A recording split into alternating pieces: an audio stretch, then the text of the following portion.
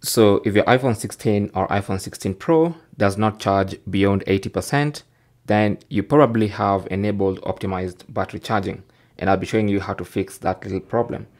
So go to settings,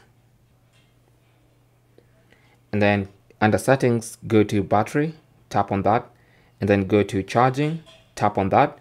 And then the reason why your phone is not charging beyond 80% is because the charge limit could have been set to 80%.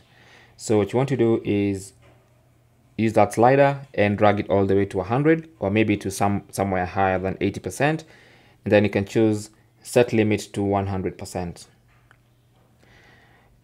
And that's basically because you have optimized battery charging. Now you can go ahead and turn off optimized battery charging completely so that your phone can charge to 100% as quickly as possible anytime you plug it in. There's no learning patterns, there's no optimizing battery charging and trying to charge to 80%. Once you have this to 100% and then this turned off, that's going to charge your phone as quickly as possible. So that's what to do in case your iPhone 6. So that's what to do in case your iPhone 16 or iPhone 16 Pro does not charge beyond 80%. Thanks for watching.